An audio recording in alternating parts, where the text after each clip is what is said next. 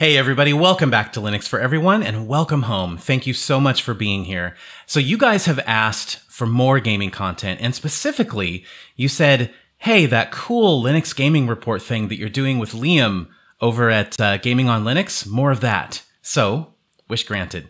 Liam has agreed to make this a monthly thing, so he sends me over the script and the voiceover and the footage, and I put it all together and I give it to you guys. So a huge thank you to Liam for sharing his love of indie Linux games with all of us. Before I get out of here, I just want to give a very special thank you to all 85 of my patrons who are supporting the channel and supporting the podcast. And patrons get early access to podcasts and videos. They have an exclusive Telegram group, and they get to participate in a monthly live video chat and all kinds of cool stuff. So if you're interested in that, patreon.com/Linux for Everyone. And now I'm going to get out of your hair and hand it over to Liam.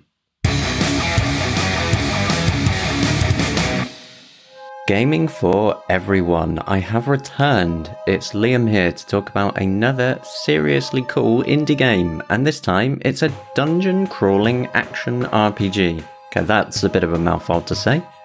Anyway, it's called Chronicon, and truthfully, I'm a little bit in love with this one. Chronicon has a very crisp 2D pixel art style. It's pretty easy on the eyes, although when the action gets going, it becomes quite the show. To me, Chronicon feels really similar to the first time I got into Diablo 2.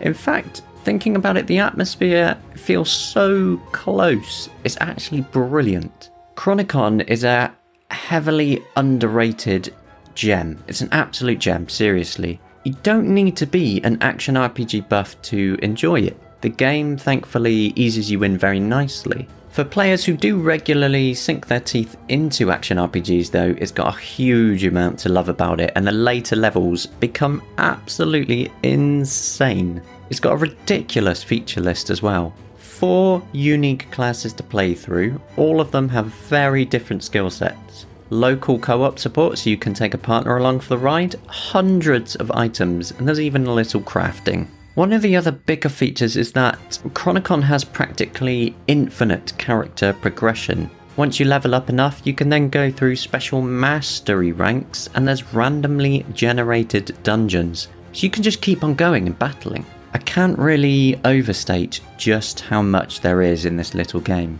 Some players I've seen have over 100 hours in it, and a lot of people have well into the 10s, and that's quite telling. To pat myself on the back a little bit here too, I did help the developer on this one, sorting out their Linux build, making sure the launching script and the dependencies were all sorted out, and now it runs very nicely. For the price, Chronicon is ridiculously good. It's currently under $10, about £7 British, and honestly, I've spent a lot more than that on terrible movies. Chronicon is so worth the price. It's currently in early access, although it is coming finally for a full release this year. If you love a good 2D action RPG that will leave you with loot coming out of basically anything you can turn into a pocket, then you owe yourself to try it. I've had a massive amount of fun with Chronicon, and I think you will too.